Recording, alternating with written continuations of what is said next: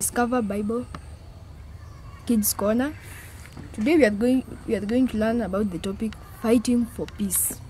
Let us pray. God, we thank you for being with us as we are going to learn about the topic fighting for peace. I know you'll guide us so that we may understand it well. In Jesus' name I pray and believe. Amen. Fighting for peace. Our text comes from the book of Exodus chapter 14 verse 14. It says, "The Lord shall fight for you, and you shall fight, and he shall hold your peace." What is peace? Many of us don't have peace in our lives. Peace is a type of comfort that you have in your heart. Peace, if you live with others in peace and harmony, you live with others kindly. If your heart does not have any burdens, that means you live peacefully. What does it mean when we fight for peace? Many of us fight because of violence, fight because of anger, but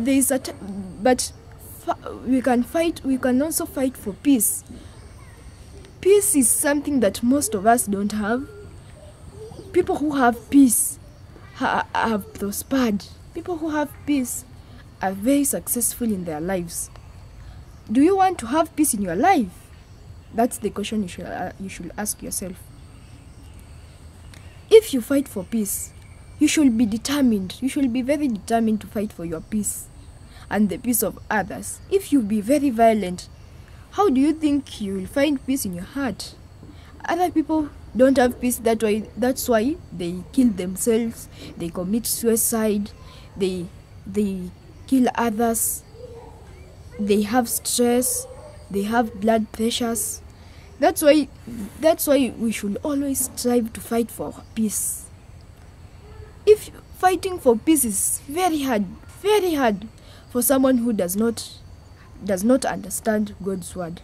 But if you are very determined to understand the word of God, your peace will come automatically, or your fight will not be that hard to go on with. If we go to the book of Exodus chapter 1 verse 10, it says, "Come on, let us deal wisely with them, lest they multiply, and it come to pass, when there falleth out any war, they join us also unto our enemies, and fight against us, and so get them up of the land." Do you think violence is the answer to everything in your life? Do you think violence is the answer to anything or everything? Violence is not the answer. As we say, fighting for peace is not fighting physically, it's fighting spiritually. You can fight for peace through reading God's word every now and then, praying, having devotions with your family, helping others to understand the word of God, reading the Bible. That's when you'll fight for your peace, and God will also see that you are working for it. Not that you just sit and wait for your peace to come, or kill people to wait for your peace to come. No. That's why we have courts here. If someone has wronged you, don't kill that person, or don't revenge that person. Take that person to court. So is the word of God.